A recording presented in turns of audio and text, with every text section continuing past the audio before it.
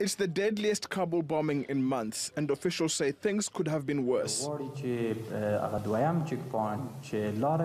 This ambulance stopped in front of the entrance of the hospital, attempting to reach the Interior Ministry building where the Indian Embassy, Indonesian Embassy, and the High Peace Council office are located nearby.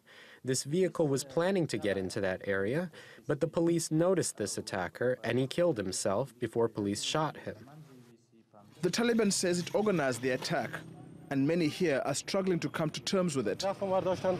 Yesterday's incident was dangerous. I saw victims' hands and legs which fell here. Some say now they want to move their business elsewhere. Every day there is fear of attacks here, and living has become very dangerous to everyone. It's not safe to live in Afghanistan anymore.